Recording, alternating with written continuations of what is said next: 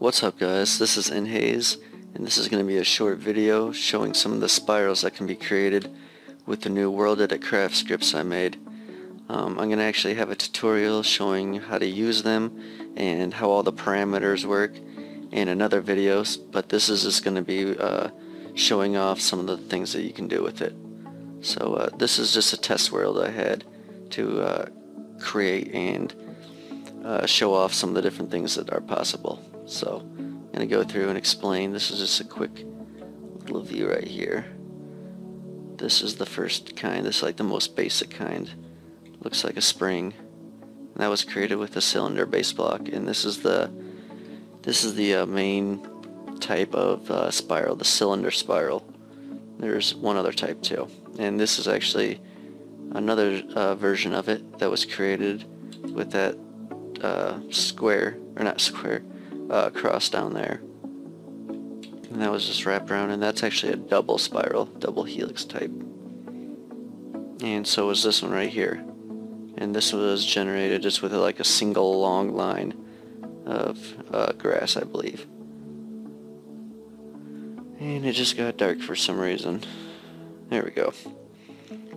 So I think this one actually looks really cool. It's really thin that way. And it's really like, it looks like a ribbon over here, and it like spirals each direction. I don't know. I just really thought that was cool looking. And this is actually the other type. This is the conical type spiral, where it actually starts spreading out in a different direction, where it's not just the same radius the whole way through. And you can actually see, here's another version of it where the parameters were changed.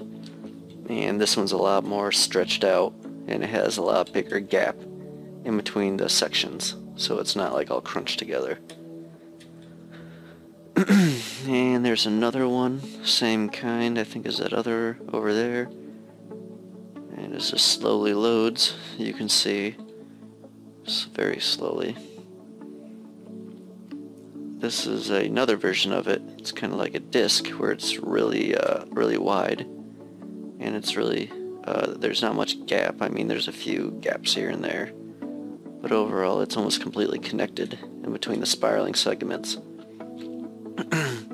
And down here is actually a flat version that spreads out. And this is kind of where the whole conical script came from. It started out as like a flat one, and then I just applied some values to slowly raise it out or up as it went spreading out, so it kind of made it a 3D version, which I think makes it really cool.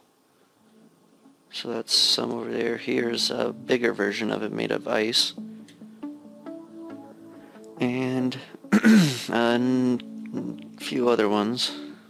This one's made of stone. This was made out of a disc base block, a couple of discs or cylinders stacked on top of each other, and this and most of the other ones was just like cubes that were used as the base block. It can really make a big difference on just the overall look of how the spiral takes shape. And here's one where I had it on a horizontal alignment, and there's actually different flags you can use to change if it's going to be flipped or horizontal or vertical, or a few different ways. So let's go over here. Here's another example of the cylinder type spiral, double spiral on this one. And this one's pretty interesting looking, I think. And the base block I used for it was this section right here. It was actually just another chunk I took out of a side of another spiral I created, just to see kind of what it would look like if I tried making it into a spiral, and it actually turned out pretty cool. I think it's a pretty interesting little shape how it weaves in and out like that. Almost touching, but I don't think it ever really does. Maybe it does right there. And here's some other examples of that. This one's made out of glowstone, and this one out of vine. That's another double, and that's a single. And these were actually just a block of a pattern of random air blocks, random glowstone that I used, and it's over here somewhere if you really want to see it. Something like this. I just took this copied it and then used that as the base, and that's how those came about. That's why it looks really rough like that. That one kind of looks like a braided hair or something, I think, and this one looks like a big vine, like Jack and the Beanstalk or something, I don't know. Here's a few other examples over here. Slowly loading. It's kind of a big cone. There's a couple over here. Here's like a thinner version of it. It's a really small one. And right here is a big version of it. This one is like a huge, almost floating island type deal. And it uses the exact same script, just different pattern, or just different parameters. And it's completely hollow.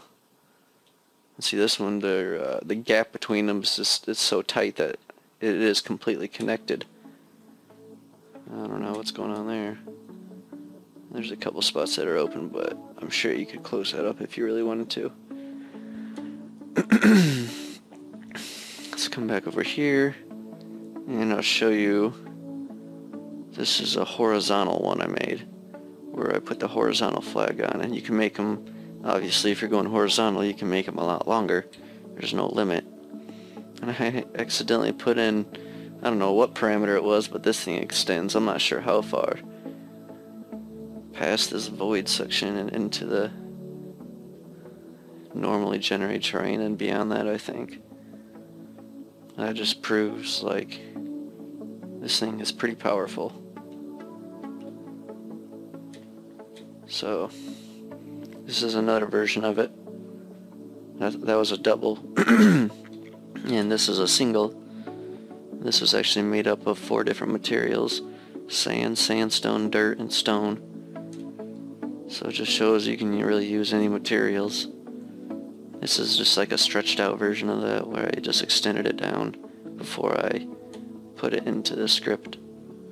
Here is a cone one, and this was like, there's the pattern I used for that, the base block pattern. And see, you can make some really interesting stuff that you really might not think it would. I think that looks like another cool, like, floating ice island or something. I could see that being in like an adventure map.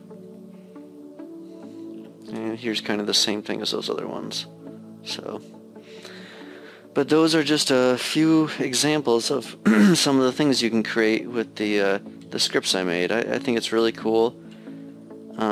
It's a lot faster than the other way I was doing it, and I think people can make some really cool stuff with it.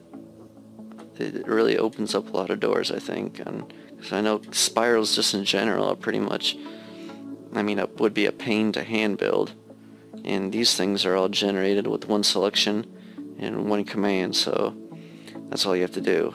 And it allows you to experiment with a lot of different building techniques, which I think is really fun. Really opens the doors to other things. So I'm going to be putting some links to the tutorial video so people can figure out how to do it themselves, or I'll show them how to do it, I should say. And yeah, if you like this video, make sure to favorite, comment, upvote, and subscribe.